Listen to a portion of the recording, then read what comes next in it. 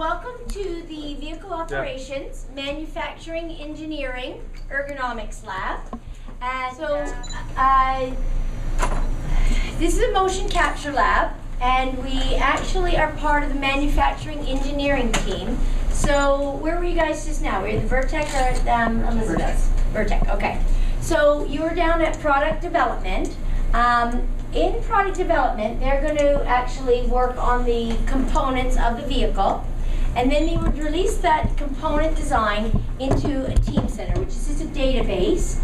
And what we do at manufacturing is we then are obligated to look at each of the components and make sure that it can be assembled. So we're like the instruction manual of the assembly car. And our customer is really the assembly plant. We need to process every step of how the vehicle is going to be built. We determine the heights at which the vehicle is going to run down the assembly line, orientations, and things like that. So what happens is we do virtual builds, and in a virtual build we'll come to a component and we'll say, I wonder if that can be assembled and if it's going to put stress on an operator when they're assembling that. We could then bring that component into the motion capture lab and into this ergonomics lab. And what we're doing here, if I can have the next slide, is we then assess tasks that involve complex motions. So it's not that we bring everything here, but just the ones that are kind of tricky. We also do high profile studies here. So if we were asked to look at a strategy of where the antenna should be placed. So then we could bring in multiple vehicles virtually and determine the best location and strategy of where we would have the antenna located on all the Ford vehicles. So you can put as much amount of props. So the great thing about using motion capture, which we borrowed a lot from the movie industry, is you don't have to have a new Fiesta in here. I don't have to wait for a prototype. I can just use hard points. So I can create this and it will match the virtual data set. And you'll get to see a little bit more of that in a few minutes. Oh, you have to go back. This is the Santos one. In addition to walking, Santos must be aware of the dynamics associated with full body movement. Specifically, the program I work on deals with dynamic motion of the whole body, doing activities like climbing, pull-ups, swinging, things like that. A good example of a use for my program would be an ingress and egress study, especially into, say, a four-wheel drive loader, where the operator climbs up a ladder and opens the door. And while he's doing this motion, we're also calculating torque at all the joint, and so we can predict muscle strain or injury to, like, the lower back. So again, currently today we use the Jack and the Jill, and we're working with the DoD, Department of Defense, and the University of Iowa, and the Virtual Soldier program, because the same issues of what are the tolerance of the human is of interest to the Army, right? I mean, what we want is a really good science inside that digital human model, so that when we make it move and simulate, we can then use that data to say, is this acceptable? Some of the tasks. So he would actually move forward and reach out to them. Jim's going to give us a view and touch. And then we would be then capturing this posture, and then I calculate the stress on this shoulder and things like that. You're going to say, well, it's not very stressful, and you're right. But there will be a hose there, so put your hand on the hose. So, wow, you just got a new Fiesta. On the other side, you're on the other side. I was going to say, what happened to that Fiesta? So in this hose, you're going to say, well, that's not too bad of a posture. And I would say, absolutely. I'm working 2 to 3 years ahead of this being in the assembly line. So what I can do now is say, back calculate, if this hose is here, and Glenn's going to push it on like that, what is the maximum force that we can apply to that? So we can use the biomechanics within the model and say, in that posture, it should be, it can't exceed 17 pounds of insertion. And then that becomes the specification of the target that we then bring to the engineering team and say, okay, great location, no problem, we can reach it, but you can't exceed 17 pounds. So it's really now made by being able to get a glimpse into the future of how someone would build the vehicle.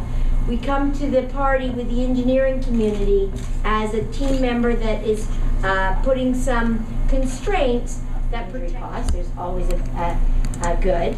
The other thing that we found is it means every electrical connector can be put on every time on every vehicle. And that's one of the things we're really seeing, is that our quality has been really impacted because of the efforts that we're doing in the planning of the assembly line. No worries. Let's do the hands first. Let's do the hands first. Yeah? Okay, why don't you do that?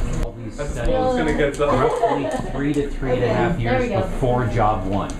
So if you take, for example, our Fiesta that obviously we're very proud of, we can't wait to put your get hands out up in there. front of you. It is an Can you 011 see model them? year code. I can't do Your the head hose. is floating on top And of the fender right now. It's not And we good. run the assessment. Is it we go, because "You're Glenn's right." there? Do we want him out further?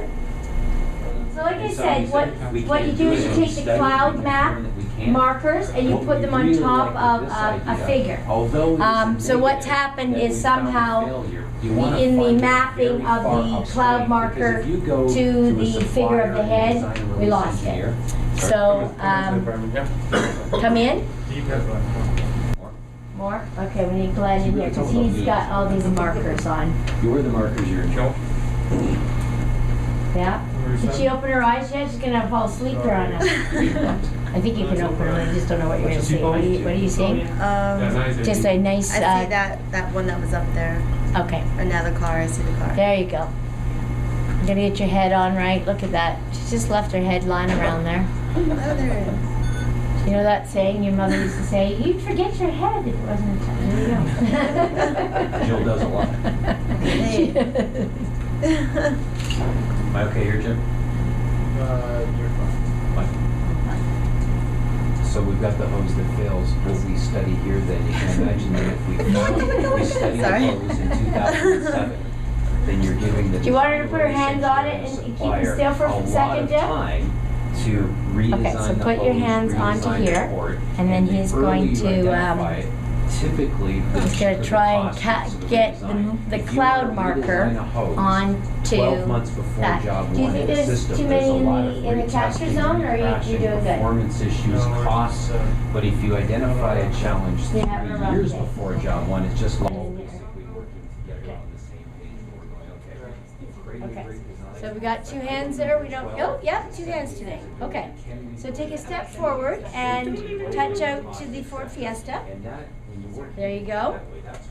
Okay. Gotta watch out for that bar. You do, and that bar is lined up to the to the fender, so that we would know, how far someone can actually get to it. Okay. So that should be the cap. That's the cap. That's the hose. And then the far, no, too far over. Yep, there you go. There's the electrical connector. That's wild. So again, depending on what we want to look at, we would put the props in there, data. Oh yeah. There's the logo right there. Right? Yeah. Because it's the real product data, you can actually get in and get under the hood. You're going right to the fender. There we go. There you go. So, like if the engineers change something like on a day-to-day, you guys are... You actually then okay, for example, down here we've got you actually Okay. simulate like you would reach in there, even if there was nothing there, just see if you could reach it, or like... We only simulate things that we need to simulate. So you can put your hand right through the transmission.